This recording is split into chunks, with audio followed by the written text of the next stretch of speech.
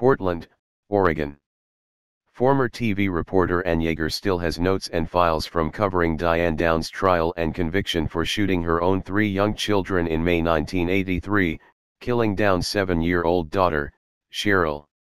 Downs sent Yeager letters.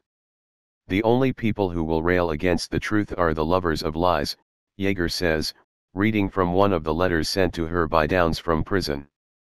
Downs has always maintained her innocence.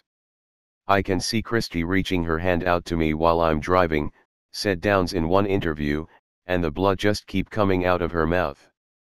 But that maybe it will fade with time, but I don't think so. That haunts me the most." Downs is serving a life sentence plus 50 years in prison for her crime. Downs has always maintained that a mysterious stranger shot her 3 young children. Evidence during Downs' trial showed one child was actually shot outside Downs' car and that Downs shot herself in the arm to try to cover up the crime. Downs got pregnant just before her trial, delivered that baby in prison and gave it up for adoption. Becky Babcock is now grown and spoke out for the first time on ABC's 2020's. "The first letter I wrote Diane, I must have written 100 times. I was nervous," said Babcock.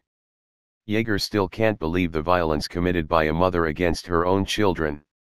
For her to take such aggressive action, holding a gun point blank to her children and shooting it repeatedly, that's unheard of in the annals of crime.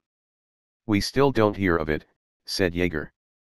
Yeager said despite decades of research, interviews, books, and correspondence, she still doesn't understand what drove Diane Downs to that violence or what keeps Downs from admitting what she's done. "I think all of us would hope, at some time, she would genuinely say, 'I did this, and I am sorry,'" said Yeager. Downs' next hearing before the Oregon Board of Parole and Post-Prison Supervision is set for March of 2021. The Oregon Department of Corrections says it can't confirm where Downs is currently being held for security reasons. You can watch the entire 2-hour special on Diane Downs tonight on 20/20. It airs on KATU from 9 p.m. to 11 p.m.